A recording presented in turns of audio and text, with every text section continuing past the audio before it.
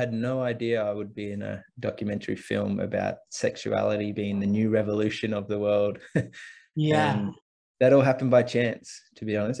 Well, I like to believe that it happened by synchro destiny, which is a blend of a word that I came up with around the synchronicity and destiny all pulled into one, where ultimately at the time I couldn't see it, but there was a part of me that I even remember. I reflect on this moment so much because it's had such a significant part and role to play in my life and my development and my being, and just in my awareness of myself in relation to others.